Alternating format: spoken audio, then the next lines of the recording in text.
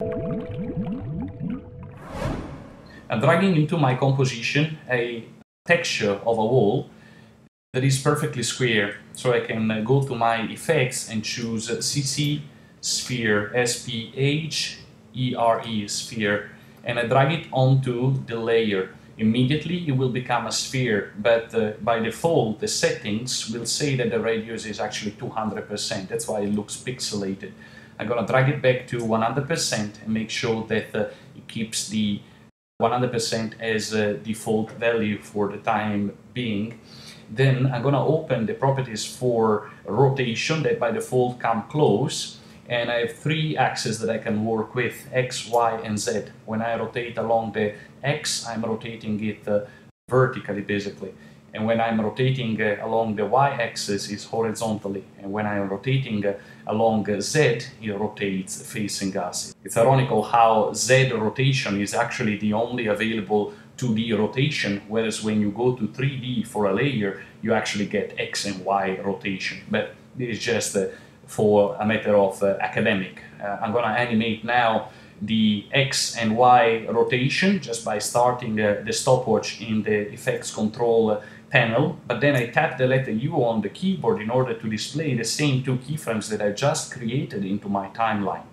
The value for the rotation is 0 and 0 at this point. I'm gonna drag my CTI all the way to the end of the composition. I'm gonna set the X rotation to 45 degrees and the Y rotation to 2 full rotation, which is 360 times 2.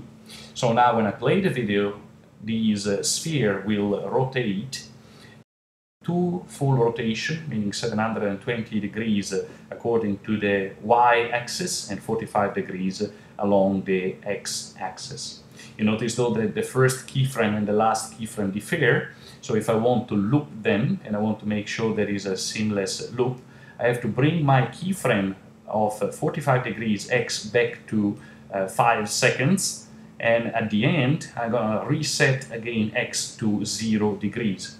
So you will see that the planet will spin on one side and tilt backwards and then go back to the same axis. If I want to make it smoother, I will select all the keyframes that I have in the timeline, right-click Keyframe Assistant, and then finally Easy Ease to smoothen the animation. So now it will be much nicer and more natural movement. And when it reaches the end, it slowly starts again with the rotation.